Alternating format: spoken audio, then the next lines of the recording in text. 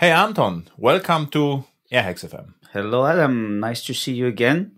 People don't know that we see each other, but we can. Yeah, you said again, but have we ever met really and talked to each other? Adam, you probably don't remember, but we got a Java 1 Rockstar Award together for the talk that we delivered together with Max Anderson in 2014. With Max Anderson? Yeah, it was about the IDEs. It was NetBeans, Eclipse, and IntelliJ. And it was 3 of us there. It was a long time ago. Okay. I forgot about the IDE shootout. It was at the community day or was regular Java 1? It was a regular Java 1. Okay. Hey, good to know. So, because I thought, so with NetBeans, usually I spend lots of time at the community day on Monday, what I completely forgot that there was another talk at the regular Java 1, but it's good to know. And I still use NetBeans. I would use NetBeans a bit more. The problem is, the JavaScript stuff. So I don't like to switch between backend and frontend. And but forget about Rockstars. What's more interesting is what was your first computer? My first computer, the first computer I've got at home wasn't mine, actually, of course. It was my father's computer, and it was 1997, and it was Pentium 223 gigahertz or megahertz. Megahertz, it was. Megahertz. Yeah, it had, I don't remember. 233, right? You said? Yeah. Okay, I also had this one. And I don't remember how much memory it had, but it was a pretty kind of top tier consumer device, let's say. Then 32 megs, I guess, because mine was 8 megs, 16 was more, and 32, I think, was already, the higher bar. And I think workstation at 64, as I remember. Yeah, something like that. Megabytes. We're talking about megabytes, not gigabytes, right? Right. But then the computer was pretty much just standing on the table. I wasn't interested in programming at that time, so I used it for games. And occasionally... What games? I think at 1997, I think it was EA Sports, FIFA or NHL, something like that. Okay. I never liked such games. Sport games. I don't know why. I think this is like, I don't know. I just wanted, some fantasy stuff or whatever, but I didn't like, to have something with sports on the computer. Because I started earlier, and the sports games back then, you always destroy the joystick because you have to move very fast, And this is, I think now it's different, but back then I said, okay, this is... I broke a few joysticks at that time. I remember in some console game, a few of them actually. Okay. So 1997, this is already, so you are a youngster. I was 16. Okay. Yeah, and I was very fond of sports. That's why I played sports game. Okay.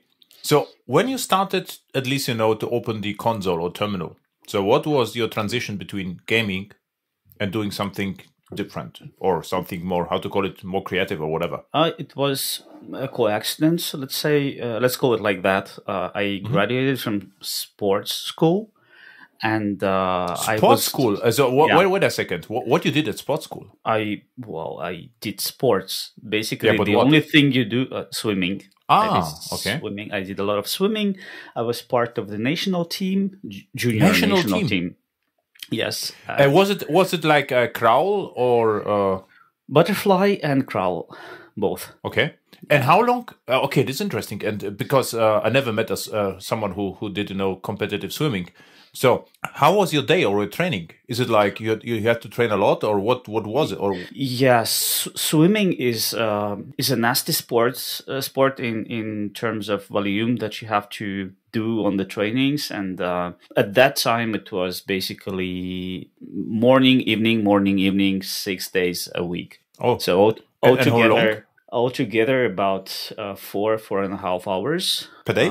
A day, yes. So basically, you swim and you sleep at the classes, and then you swim again, and you go back home and you sleep again. So it was about 6 years of such intense pace. And when I graduated, I didn't want to do any sports after that. So I was looking for something else to change my. I didn't know what I want to do, and accidentally, wait a second. I'm just really interested in the swimming. So the training, you just had to swim, or you had do an interval training, or you just, or what is, or you had to spend time, or did you all running, or was just about swimming? So I'm just curious to know what is a swim training. So I can explain.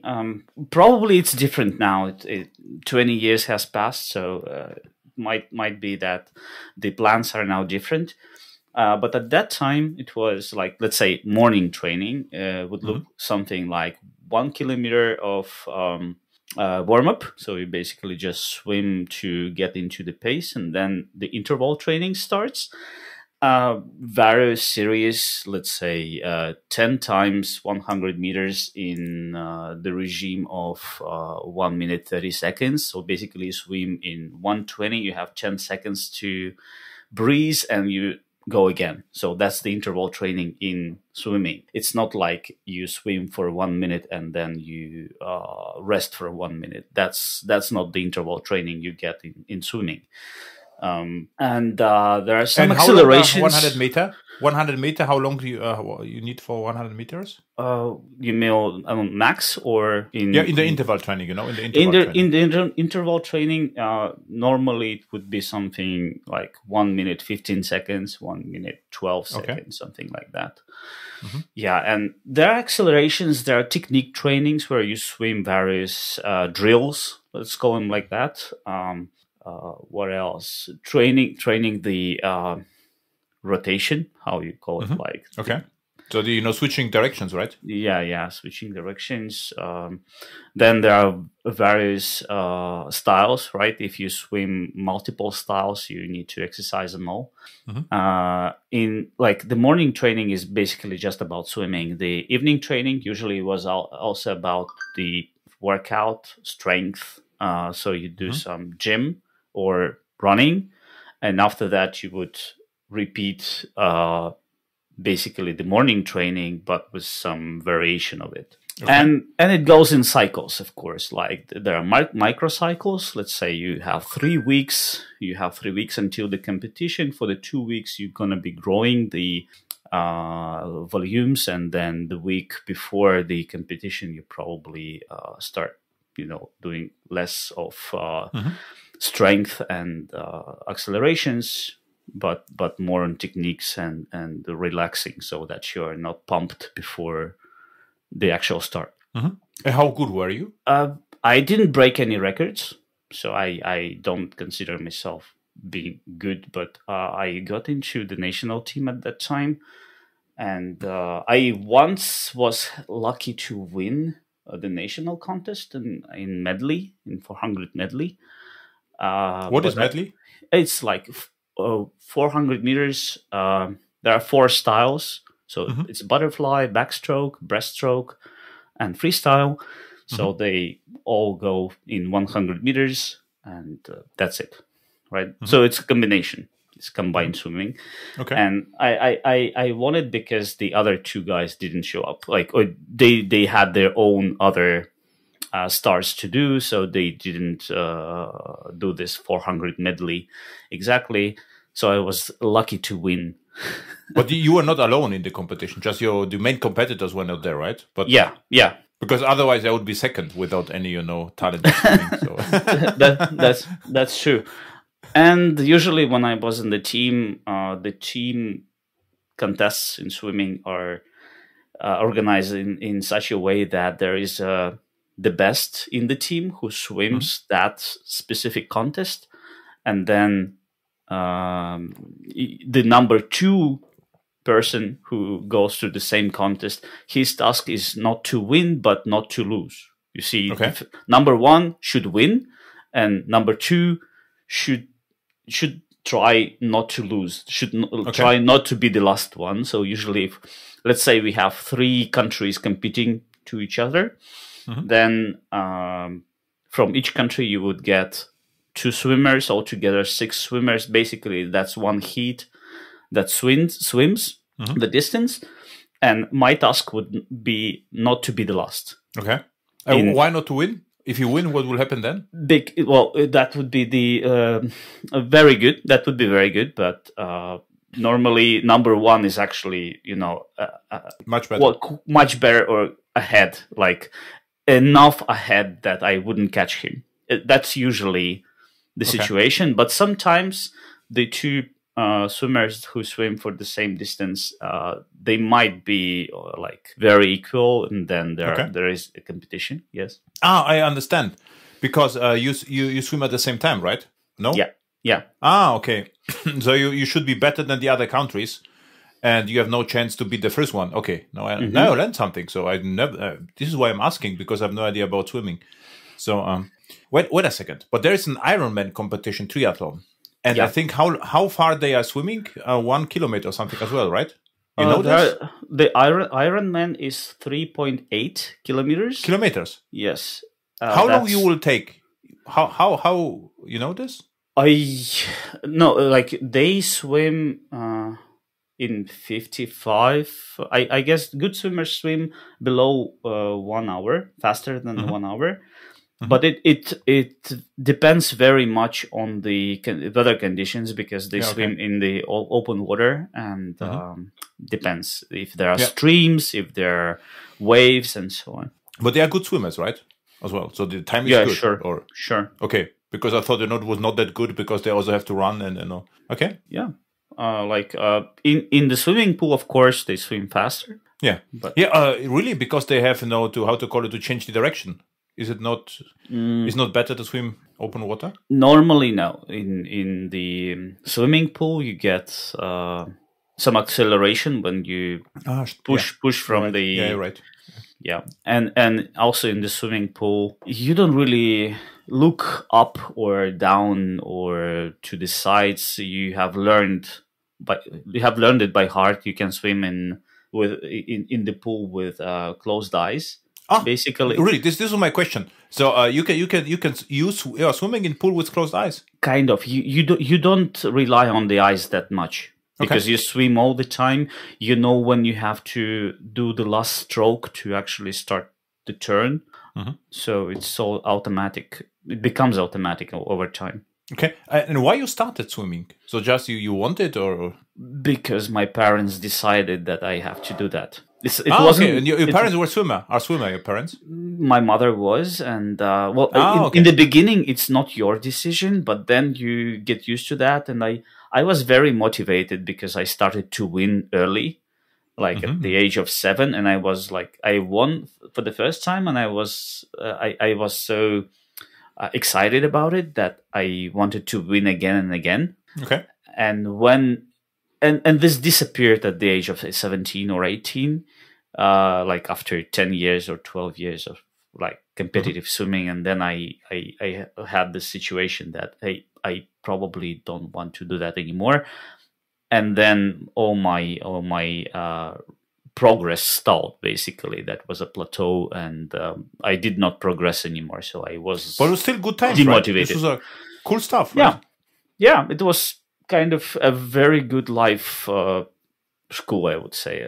Yeah, exactly. Yeah, it's an interesting story. So really, it should be not hacks. This is like almost like a water hacks today, right? So what we can do.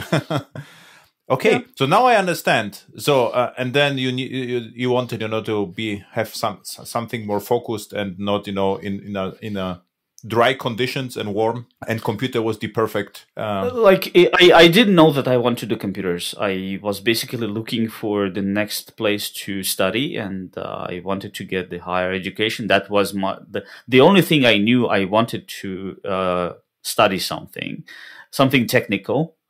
So I filed my resume to the technical university. And why not sports and become a trainer or whatever? So why technical? I was sick of sports. I was just didn't want to do that anymore, like in any form, like not even a trainer, a coach, or anything like that. Okay, but right now you will be the hero, right? Because you could, do some YouTube channel with that and have some sponsors. So now it could be a completely different trajectory, maybe. Had you had sponsors back then or something? Sponsors or no. Like basically, you get a sponsor. Like at that time, you could get a sponsorship if your results are at the level of master of sports. I didn't reach there by the end of graduating the school, so I didn't get any sponsorships, and that's rare. Basically, this is something like a few people get at that age. Okay.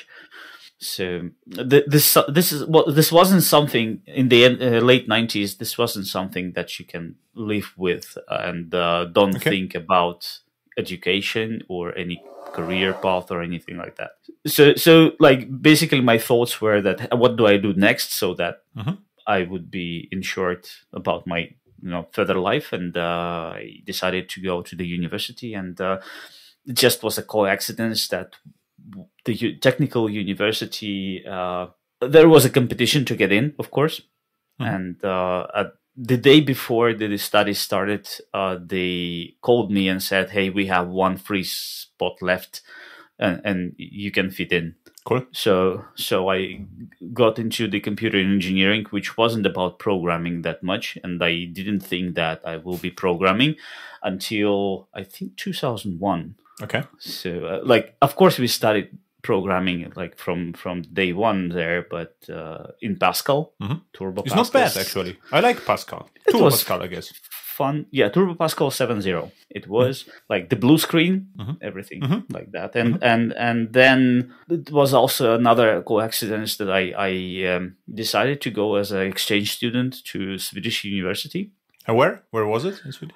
It was in Mälardalens Högskola, which is located in Västerås. Okay. No idea where it is. Is it near Gothenburg? Or? It's exactly in the center of Sweden, between Stockholm and Gothenburg. Not bad. So, okay. Yeah, so like there's just a small university, but it's very industrial city where it's located. So all the big industry companies like ABB, Ericsson have their offices or plants there, and the university is interesting in a way that you get a lot of teachers or lecturers from those companies, and they teach you very practical things, how to do stuff in real world. So there, I started with Java. Pretty cool. Which version? When we started the course, it was Java 1.3, but I think we switched in the middle to Java 1.4, and the primary reason for us was that in Java 1.4 on swing buttons we could put icons. In 1.3 it wasn't possible. In 1.4 it was possible, and we needed that exactly for the project we were doing for this software engineering course. And it was interesting in a way that it wasn't like you are not given the assignment to do that alone. The assignment is given for a group, so the whole group is doing it. It's about 7-8 people, and all the roles should have been covered, like the developer, the designer. They were teaching waterfall. They didn't know about Agile at that time, but it doesn't matter. All the roles were covered, and we could get the idea of how the real work looks like in the industry, that you have someone like a professor, but professor was playing the customer role, right? Then there is a steering committee who checks your progress and how you're doing, clarifying the requirements. Then in the group, there is a project manager, there are developers, there are testers, there's a group of folks who would be assigned to do calculations, because it was about simulating some physical process. So, and it was interesting in a way that that's the main course that you are doing at the university, because it's very different from the university in Tallinn where I was studying. And they give you this project, and whatever else you need to complete this project, you go and find the course for that. So if you need math, you go to that math course. If you need some special, I don't know, chemistry, then you go to study chemistry to complete that. Study or just take, the class? As I understood, study. Okay. I didn't go to the math class. Yeah, you take the class. I mean, you study one class for that specific area. Yeah. That you this is what I thought. And was the university harder than in Tallinn, or similar, or what was the level? The level was the same, I would say. Okay. Like, it's similar in my mind, but the whole process was different. So in Tallinn, we were not that focused. You would have very different subjects or classes during the semester, and you have to switch a lot. In Germany, the same. In Sweden, it was very focused, and everything it's more fun, happened. Right? This is more like real world. I mean, do the project, and if you have no idea, then you have to learn, right? I mean, this was very pragmatic. Yeah, like, that's the right word. Correct. And you enjoyed that, or? Yeah, I felt like after this, I knew what I'm gonna be doing. Like, in Tallinn University, when I was switching between the courses, I didn't really have it in mind that whom I will become. Like, what will I do after the university? I knew I will be skilled as an engineer. I could do some design and programming, but I didn't know how exactly my work would look like. After Swedish university, I had pretty good idea what it will be. Cool. And what I wanted to ask you, so you started programming at the university. Before university, you had no programming skills, or no? No. Yeah, interesting, actually. So I was pretty late. I was pretty late on the party. Yes. Interesting. So that, but I mean, who cares, right? Because if you are motivated, and maybe in your case, you had enough, of the entire sport. So it was interesting, you say, okay, I do completely different, and with your sports persistence, or how to call it, motivation, because you had to be motivated, to be 10 years on the pro level swimming. So with the same determination, if you start to programming, you can achieve a lot. Yeah, I think it was like, how you call it, stubbornness. Like, when when it was interesting, but I didn't know like how to cope with that. It was hard. I thought like, oh, okay, it's hard, but I just have to work harder to achieve and learn stuff, and to be professional with that. So this was kind of this sporty motivation, I would say. Yes, it's still and still, I would say, easier than pro sports, right? Yes, definitely yes. Yeah. Hey, cool story. And what you built with the icons on the swing buttons, or which kinds of software was it? It was the assignment, as I remember correctly. It was in Stockholm they have this Vasa museum with the ship. Is water. With the ship, the big ship that sank in the 15th century or whenever it was. So they had very ugly simulators where you could kind of reconfigure the ship deck and play with cannons and how many decks there are and so on, and see if it sinks or not.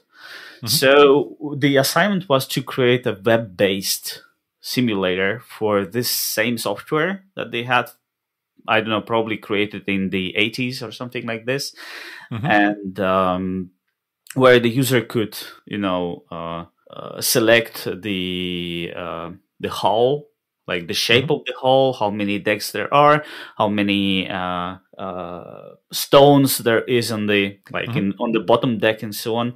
And then the whole calculation had to be done with the buoyancy, like with the real physical vectors and so on. Like real, I mean, of course it was simplified, it wasn't real science, but at least it would give an impression that something is simulated, and the user would see how it's simulated, how those force vectors are turning, and how would this ship sink at the end or not. And we were building it with applets, so we needed buttons for selecting the hull, selecting the cannons, and so on, so it would be nicer. I thought now entire time, so why you needed Swing? I thought, you built a configurator for the backend, but of course applets were the thing back then. Yeah, exactly. And so it worked at the end, or? Yeah, we like, there were 6 teams, and 5 teams were building it with Java, and 1 team was building it with Flash. And our team actually got the highest points. I think that was also the motivation for me when it was complete, that we got it done, and it was so nice. At least we got this grades, and the professor said that it was the best one. So I had like, this is something I can work with. Now I go back and I will look for a job in this space. And let's say Java paid my bills ever since. Okay. So do you have on your GitHub account the source code? No. I think I need to look into the archives, into email archives. I remember that someone emailed me the sources from that university. Maybe I still have them, but I doubt. You should save it. You should archive this on GitHub, and this is always a good story. Actually, that's an interesting idea. I should do that. Yes. Yeah, absolutely. I would say. Okay, what happened after the studies? Or you said Java paid your bills. So what was your first bill? Or no, first bill? How to call it? Your first money you got from a company? Well, it was right before the Swedish university. I got some money for writing some code in Perl, not in Java. Okay, we can cut it out, but yeah. But after that, I was working in a small company that was building actually a little product called Refactorit, and it was a plugin for NetBeans. And it was a refactoring browser for NetBeans. At that time, it was pretty good. It was a commercial software. It wasn't open source, but I think in a few years they stopped developing it and put everything, maybe even including the source codes, to SourceForge.net. I think it's still there. But most of the money was acquired by, they were earning the money from building a platform for Telia Sonera. That's the big operator, and it was a big operator at the time. It still is under the Telia brand. And we were selling polyphony and all kind of pictures and games for Java ME phones, Nokia. So right after I started playing with Java ME, and I even developed a few games, like very basic ones. And very shortly after, I ended up at developing enterprise software with Java EE, WebLogic. Which version of WebLogic? It 10. was no. It was, I think it was 8. 8 was still great. 8, I really like great. 8 was great, is what I'd tell. And then it became, larger and larger and worse. So, but I really like 8. 8 was like, rocket science. It was fast and lean, and it was surprising actually. Yeah, and it was coming with JRocket, JVM as well. Yeah, exactly. Yeah, 8.0, 8.1 were the application servers I worked with most. So then it was 2003, I guess, right? 2004. 2004. And because 2003 or 4 I was at the BA World at the conference. Exactly. Yes. So when I started working with WebLogic, I think it was still called BA, but it was already like Oracle. Oh, okay. So it was coming from Oracle. You know what the first name was of BA WebLogic? What the name of the server was? No, I don't know that. Tenga. Oh. Tenga was like, neighbor island of Java. Okay. Interesting story. So, yeah. Cool. And I didn't know that you are an enterprise developer. Cool story, actually. Yeah, it was 6 years of my life was devoted to enterprise development. And actually, somehow I escaped web development. So BIA was the application server that was running the web applications, but I wasn't developing web applications there. Mostly communications, or like, let's say, data pumping software. At that time, we didn't have Hadoop, we didn't have Spark or anything like that. Aqualogic. You use Aqualogic stuff? Aqualogic. Like No, we didn't use that. And for the most part, we were using BIA because it was easier to deploy the software that we needed to develop. It was the ETL processes, basically, that started with Quartz job or with cron job. And in that environment, we had two platforms to develop for. BIA WebLogic was running on Solaris platforms, and then we had the other platform which was actually running the ETL processes, and that was HP Unix. And HP Unix development, like for that development, was harder in a way because it was a slightly different Java, and the organizational, let's say, problems were also there that forced us to trick the system administrators and say that this is the web application, but we have to deploy it into WebLogic, but it was actually doing ETL instead of okay. Yeah, and the reason why they wanted to deploy ETLs into HP Unix, because HP Unix was running, or like the database was running there, and their argument was that the ETL process should sit next to the database so that the data doesn't float through the network. Yeah. The thing was that the Java on HP Unix was so slow for our purposes that you can pump the same data through the network to WebLogic instance running in completely different data store or like deployment basically, and still get it much faster. Like the network wasn't an issue at that time anymore, but all the let's say internal Java SDK classes were the issue, especially the calendar, when you have to do a lot of calculations with dates. Like calculating the next day or the difference between two dates in Java 1.4 was a very big nightmare. Like at the beginning of Java, Joe laughing is I measured the latency in a network and in several networks, and I just pinged something, and the ping time was sometimes 100 milliseconds. It was very slow, and I remember that, and I kept telling the story that the latency is bad and 100 milliseconds, and 10 years later, which was no more true.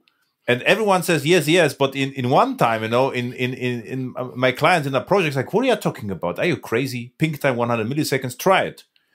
And I say, you are right, I remembered something and keep telling the story, for 10 years, it was no more true, and everyone thought I'm crazy. So this is why the networks are actually incredibly fast. In one point of time, it was even faster to log to a network instead of logging to a local file store. So sometimes, networks are incredibly fast. Right. And well, at the end, still the organizational, like the political, let's say, processes told us that, no, you have to deploy to HP Unix, and there I started to profile. Which data you pumped back and forth? Which kind of data was it?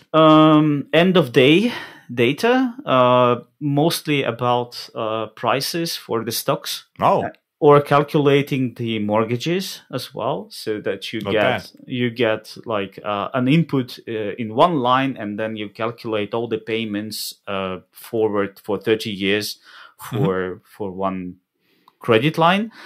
And it basically unfolded into millions of rows into the database every day.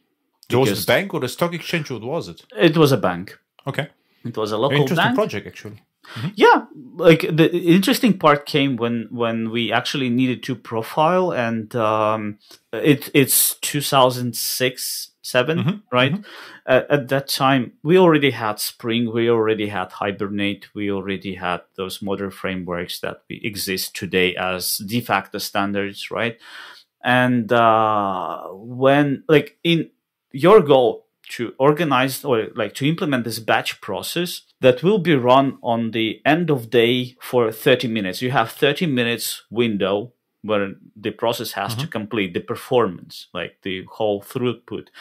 We didn't have this event-based architecture that when something changes in the system, you would pre-calculate. So we didn't have those capacities yet. We didn't have those processes and architecture in place yet. But still, so basically, your program needs to needs to show the raw power. In 30 minutes, it has to complete and do all the work.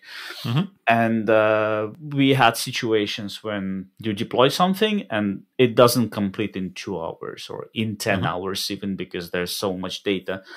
And like some of the issues were solved using like re-architecting the processes, and like this is the right way to do that. But sometimes I was forced into profiling and optimizing the programs. And this is where it got interesting for me as an engineer. You sit in the profiler, you run those profiling sessions, you try to micro optimize the programs, like re-implementing some of the JDK classes or logic for squeezing out better performance. And I think this is where I got interested in the JVM tooling a lot. Okay. So when I realized that after 6 years, basically not quite a long time, but when I realized that the domain is not that interesting for me, all this financial and enterprise development, and the developer tooling is what I admire the most. Coincidentally, the founder of a small Estonian startup called Zero Turnaround came to me, and Evgeny Kabanov. Right. So I joined JRebel team and I started developing the plugin for IntelliJ, and I was building the integration for the debugger, kind of fixing it, complementing it, developing it further. And at some point of time, we were growing. When I joined, we were like 5 or 6 engineers only. So JavaRebel then was renamed to JRebel, right? Exactly. When I joined, it was already called JRebel. Okay. Yeah, 2010. And like Evgeny promoted the me funny to... story with JRebel and JavaRebel is the Evgeny wanted always to give me licenses. And I had the license, but the Glassfish was fast enough. And I said, okay, this nice, but I just use Glassfish. It's just fast enough, and for me, it was just a fast deployment. And but it was crazy popular. So Zero Turnaround or the JRebel was used everywhere. Actually, I cannot confirm, but we were very pushy. I would say the whole strategy was to build the business with this product, and we knew we suspected that one day Java will be improved either with the capabilities of the platform or just the way we are developing the applications, and then JRebel would not be a thing anymore. It still is. They still sell it. And now it's part of Perforce. So it was reacquired by Perforce.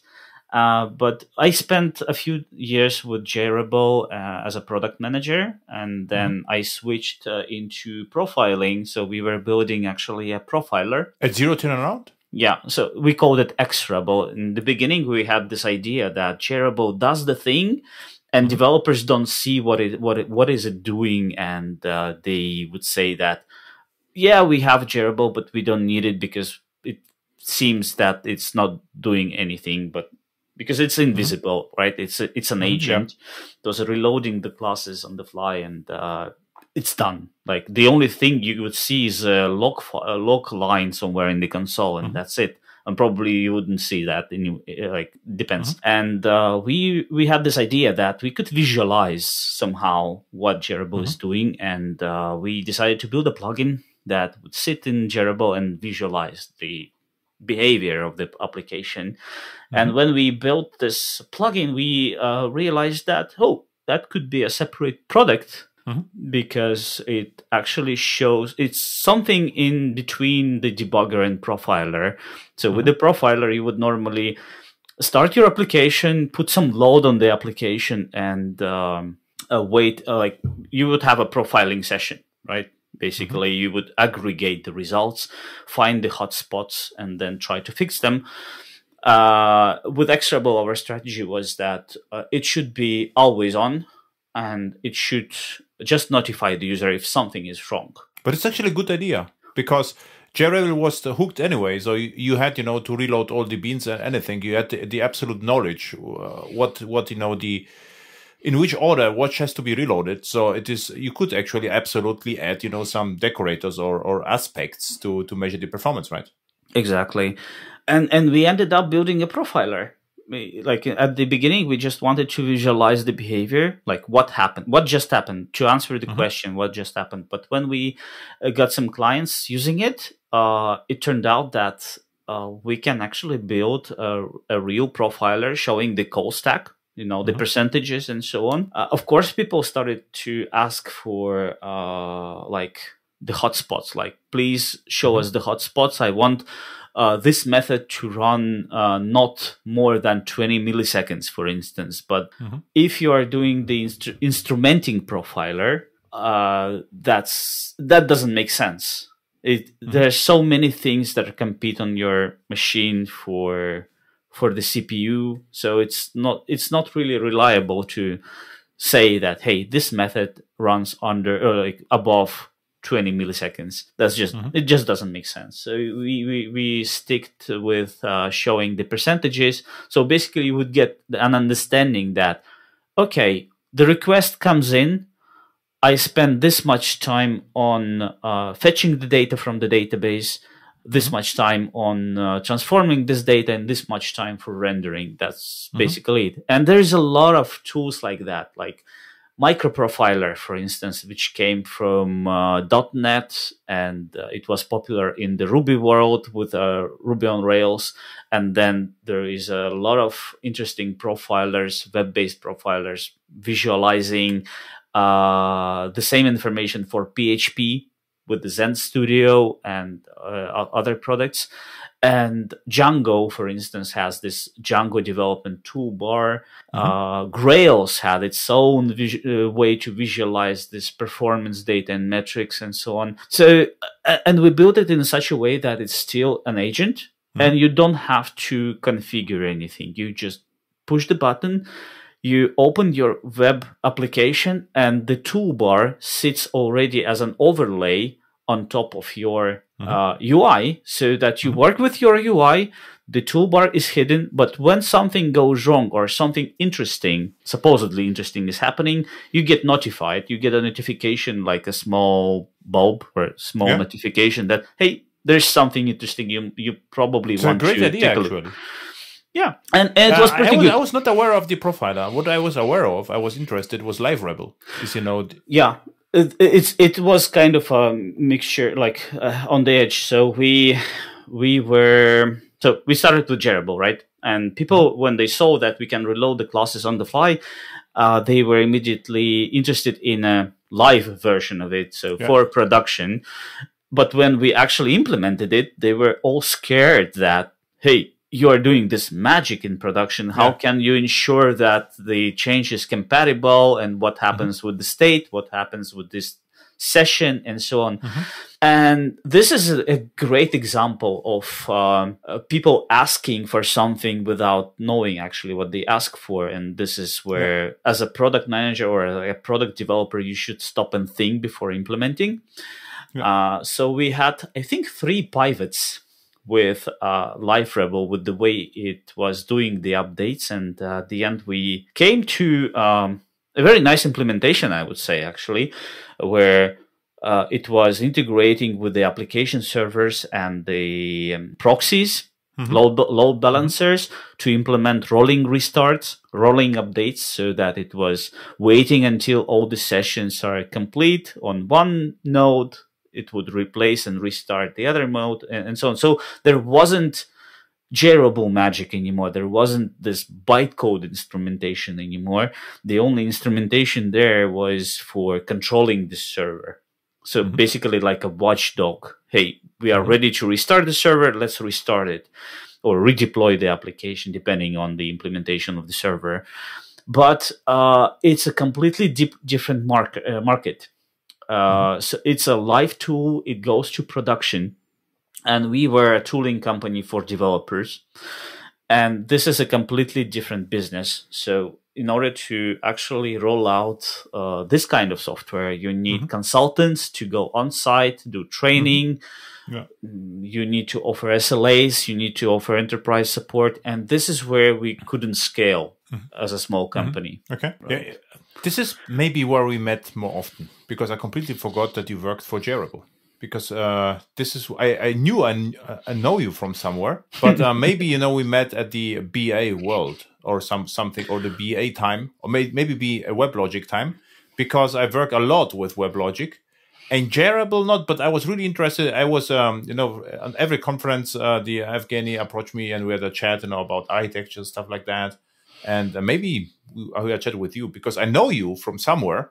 And it's like we spent some time with each other, but I had no idea where it was, right? And one was our shootout NetBeans versus whatever. And I think we had also chats with JRebel and LiveRebel and stuff like that, because I was very interested in the technology. Exactly. So what happens then? You quit JRebel or Zero Tilanout? We were acquired by a strange company, I would say. Okay. It was called RogueWave. RogueWave. They built the Java collections and the C++ collections back then. Yes, and right before Zero Turnaround, I think 3 months before Zero Turnaround, they acquired Zend.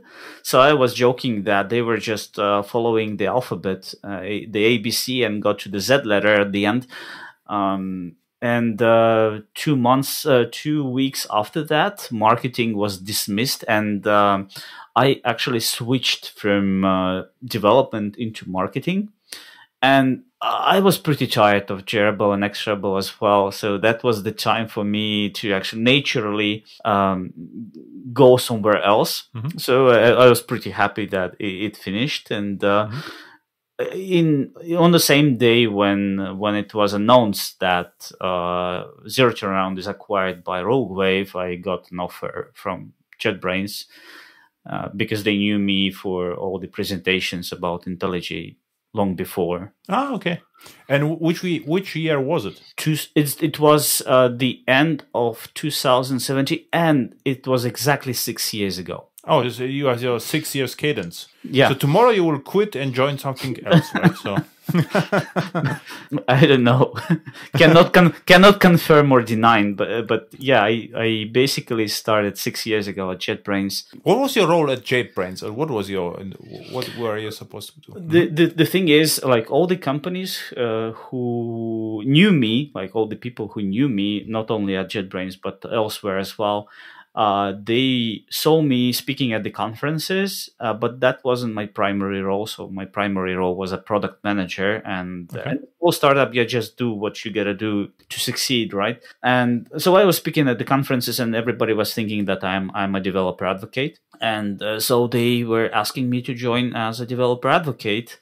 And at JetBrains, we kind of specialize on some technologies or products, and I was thinking that, okay, IntelliJ, I was using IntelliJ for 12, 14 years at that time already.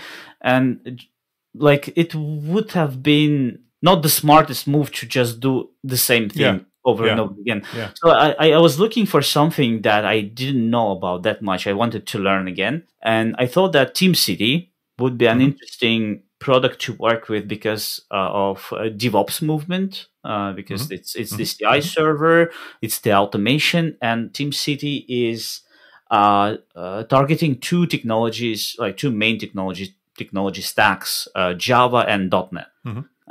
As a CI server, but the main audience for, or like main users are in those technology stacks, of course.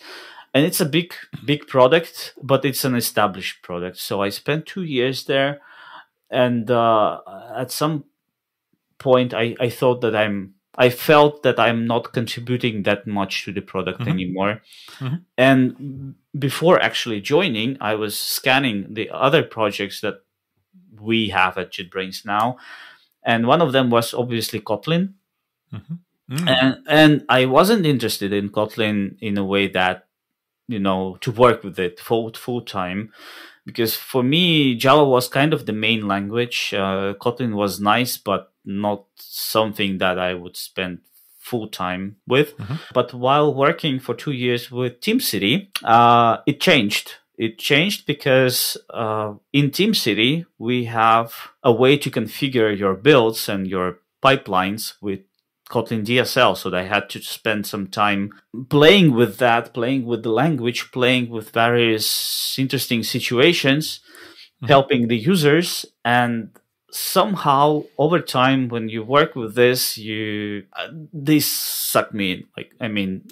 I became more and more interested in how the language itself works. I was motivated in helping the team, by providing the feedback. Of course, I'm not really writing that much code, to improve the tooling for this. All tooling, not only the editor, but all the whole experience. And in 2 years, I thought, maybe it's time. And Andrei Breslov, who was the main architect and project lead for Kotlin, invited me to join the team, first as a product manager, because that was kind of an experiment. They wanted to run the project with product managers, with all the analytics, try to figure out where Kotlin could be applied better or not, figuring out which tools to improve, what language features do we need to develop further, and so on. And he invited me to join Kotlin as a product manager for server-side development. And Kotlin for the server-side development is the language itself. It's the Kotlin for the JVM, basically. Today we are developing Kotlin mostly something specific needs to be done in Kotlin, either for tooling or for multi-platform or for targeting other platforms than the JVM. So you have deep knowledge about Kotlin, right? I would like to think so, but it depends who you compare to. No, because what I'm thinking about, I would like to re-invite you and just talk about Kotlin, maybe even a little bit history of Kotlin, how it happened and where it is going, what is the motivation, and not only about the features of Kotlin versus Java, more how it happened and. Because it's an interesting story. So I was there in a room when it was announced, so I can actually give you a historical perspective right now. So this is the cliffhanger, but I would like to talk about that. I think actually JetBrains is an interesting company. What I think the most interesting product of JetBrains is, I think what do you think is the best one or the most interesting one? The most interesting one for JetBrains. Yeah. It depends on your interests, but for me, There's was one always unusual product which no one has in this, and unknown as well, I would say. You might be referring to MPS, but yeah, exactly. But it's not there are not competing products, but something similar in Eclipse world. Yeah, this was the EMF, Eclipse Modeling Framework, and iText and so on. iText, right? Exactly. But EMF is like core Eclipse, and iText is a little bit outside, right? This was the open architecture where this was different. This was not well integrated like MPS, I would say. Yeah. And what I also was curious, recently there was a documentation product from IntelliJ. Oh yes, that's the writer side.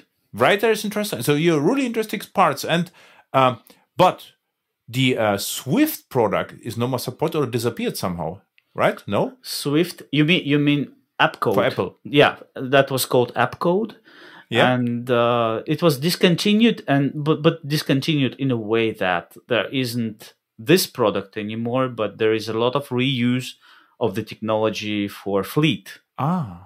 So if I use Fleet, I could use also Fleet for Swift development. We are currently building support for Kotlin multi-platform. So just recently we released it, and actually tomorrow there will be a webinar with my colleagues who will show it off live together using Fleet in a distributed environment. But yes, like Kotlin multi-platform, the huge use case is when you build apps for Android and iOS. And there you need this interoperation with Swift so that you could navigate from Kotlin code to Swift, where it's used and so on. And I suspect that the core technology that was used for analyzers for app code should have been reused or integrated somehow to implement that. So final thoughts on Fleet, because I always wondered. I mean, Fleet is crazy. I mean, it looks too similar to Visual Studio Code, and IntelliJ has complete own look and feel, and the entire. It will never fly. It will never successful. So also my thoughts. And it's like, because it is just crazy. But then occurred to me that you are actually not competing with Java developers, because this was actually on purpose, maybe, that this Fleet looks like Visual Studio Code, because you are not targeting Java developers rather than the other developers, right? So this was my feeling. Yeah, like the way it looks, I also had the feeling that it looks and behaves, right? If you download the thing, it downloads entire time, and this is like, a complete different experience to IntelliJ. It's more like Visual Studio Code. This is for me, it's like a little bit, clone of Visual Studio Code, which is strange because I like IntelliJ better. I would say if I were, JetBrains, I will just push more on IntelliJ look and feel and try to be different and not similar to Visual Studio Code. But maybe there's the strategy that you are looking for JavaScript developers who are familiar with Visual Studio Code. So then it's okay, right? There are multiple reasons why something is implemented one way or another. The look and feel and the UI and visual appeal of this thing is basically not that it's copying Visual Studio Code, but I had the same sentiment at first. Yeah. But I was watching an internal presentation about this by our designers, and they showed how you can, with small principles, there's a few principles of how you apply visual design, and they showed what would happen if we take GitHub and apply those principles, or take some other UI and apply those principles. Cool. At the end, everybody would look like Visual Studio Code. It's not that they are copying Visual Studio Code. It's just those principles are applied everywhere. The way designers work, they learn from each other, and they have trends in the way they design icons, in the way they design layouts, and so on. And there is a convergence in the UI design, and this is how it looks like. So if you have used Visual Studio Code and you opened Fleet, you would immediately think, of course, that we are copying the UI. No, we are copying the system. Everybody is using the same system and the same principles, and they end up with similar UI layouts and look and feels. The other thing is IntelliJ is more than 20 years old. It was implemented using Java technologies, Swing, and so on.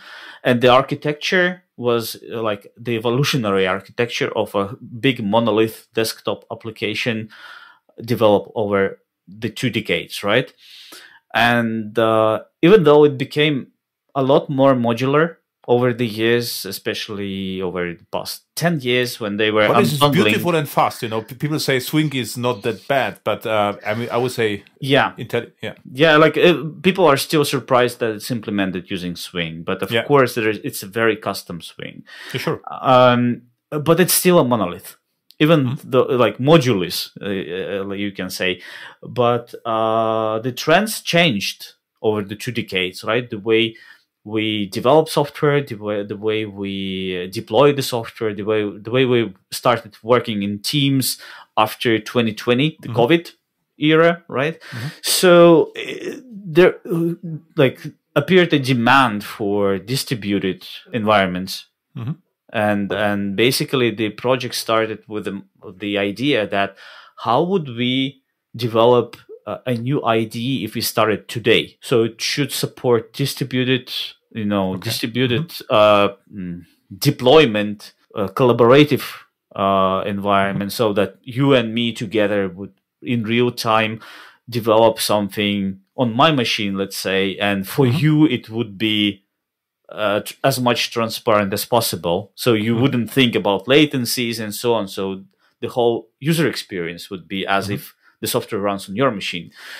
And yeah, that's why it's not a web browser, right? That's why it's not web-based IDE. That's why we have a desktop client. It's a thin This is client. actually a good choice, I think, because you have far more control, and in one day it could be even native Kotlin code. It's like the whole IDE is actually developed in Kotlin. I think some of the networking components are developed with Rust, and there is a custom UI framework for that. It's not Swing anymore. Yeah. The rendering engine is Skia, so it's pretty responsive and much snappier than IntelliJ. So they're like architecturally and like by design, there are two different IDEs. In IntelliJ, you open one project. In Fleet, you open multiple projects in multiple languages, kind of the way you had workspaces in Eclipse. But the workflow is different. There are some elements that are implemented exactly as in VS Code. For instance, find usages. In IntelliJ, it opens like a tool window with the results. In Fleet, it looks exactly as in VS Code. It opens it inline in the editor. Okay. And now, tell me about Sunday tasks. So what you're doing? I saw on Twitter, you are drawing beautiful pictures with circle and pencil. So it looks like a tube, right? Pattern. Yeah. And how long does it take such a picture? Today, with how I draw it, let's say a simple one takes a couple of hours. Why are you doing this? It's like it is. You need some, I don't know. When I we get where we started in the 90s when I was swimming a lot. I didn't have any other hobbies than just either sit down at the computer or draw something. Yeah. Yeah. So I was spending the weekends. I was spending drawing. And when I graduated from school, I stopped. But I still had those drawings in my desk. And my friends, 2 years ago, my friends said, "Oh, why don't you put them up on the exhibition?" And I did. And in the old city of Tallinn, and in some bar, I put them up. And I sold 4 of them, which was kind of a motivating thing to try again. And I tried, and I realized that I can do much, much better and much more complex drawings today, just because I can. And when I put them up on the social networks, people started to ask, how do I generate them? And, well, the generator is the compass, basically, the pen. So by hand. And I thought, okay, if they are asking about it, if I can generate them, why don't I try? So I tried generating them with processing, which basically is a Java applet, processing the language. So it's called processing. That's an interesting project for creative work. This process, but it's not from you. Processing is like the possibility, to draw something, right? This yes. is like Yeah, and it was pretty slow for my drawings. So I decided I try it with Kotlin and Compose. Cool. So we just started developing Kotlin Compose. Compose is for Android, right? It's like Swift UI. There is a Jetpack Compose, which is for Android, but one of our teams is porting it for iOS and desktop as well, so you can do desktop with Compose. So Kotlin will target iOS as well. Yeah, it does. Cool. We have to talk about this next time as well. Sure. So I tried that, and it works great. And I sometimes play with generating those pictures, and when I see something interesting happening there, like in the layouts or forms, I try to re-implement that with hands, not to sit behind the computers all the time. So it's like just a little hobby. Yeah, but a beautiful one. So you should you give me a link, and we put it in the show notes. And every listener should buy one of your drawings, right? So you have to draw even more. This would be great. This would be great. And your T-shirt is also made by you, I think. No, it's I got it because it's so similar, but it's not. You could draw something like your T-shirt. I could definitely. And you were immediately so good, or you had to to practice a lot to be? You mean in drawing? Yeah. Well, like in the 90s, I spent a lot of time drawing with that. But at the beginning, you were already good, or at the beginning you only wanted to draw and then you became good? This is what interests me. That's an interesting question, because the way I look at it is just a circle. It's just a circle that you draw with a mechanical pointer, right?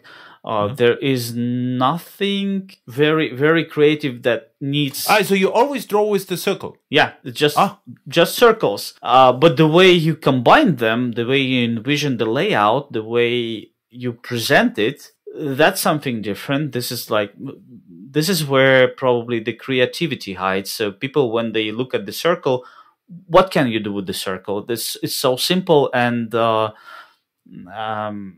they just don't come up with the idea that you can do something very complex. Brilliant. Yeah, because it was with simple tools you can achieve amazing things.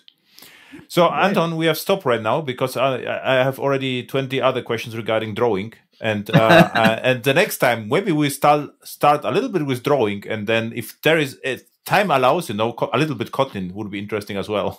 Sure. Okay. All right. Cool. Thank you. Where people can find you, your drawings, you on Twitter and wherever you are, Blue Sky or wherever. I am on Twitter, Anton Arkhipov. That's like full name of mine, and basically in the profile you can find all the links. I do have an Instagram account with all my drawings. Cool. That's called Circles by Anton. Circles by Anton. Very good. Yeah. Thank you. It was a really nice conversation.